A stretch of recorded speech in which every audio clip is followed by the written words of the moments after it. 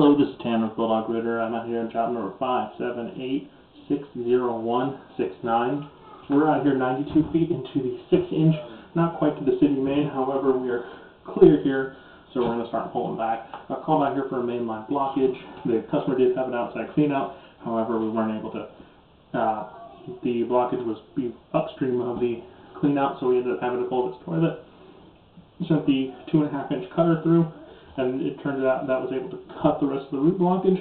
However, it was able to crack a hole in the sludge, and with the camera and with building up head pressure from just running water, we were able to completely clear it within a couple minutes of getting that cable pulled out. So we're going to start pulling back, and the rest of this video may be mostly silent.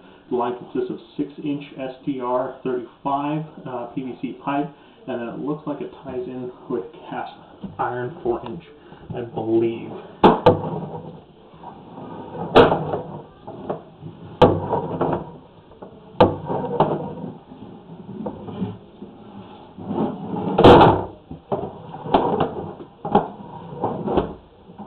I do apologize for any banging noises you might hear. This is a very cramped area that we're working in right now.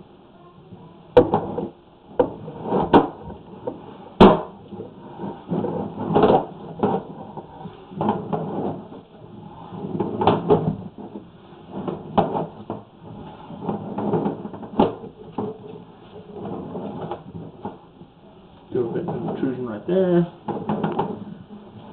doesn't seem like it's going to be a problem for a bit.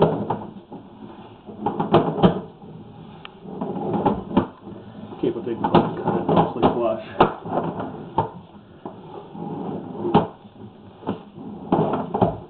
I believe that was the outside clean out.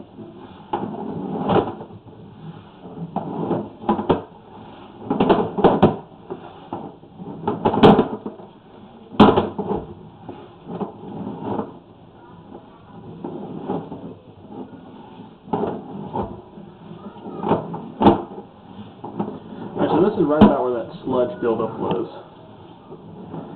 As you can see, it's almost entirely cleared. There's an offset right here. It's probably part of what caused that sludge buildup.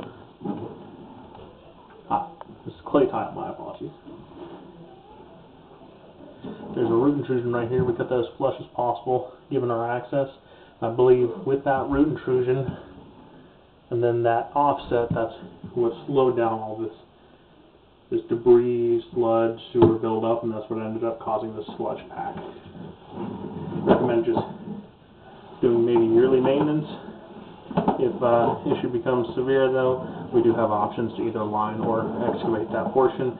This being in clay tile, it is on the outside of the home. We can provide estimates for that if requested.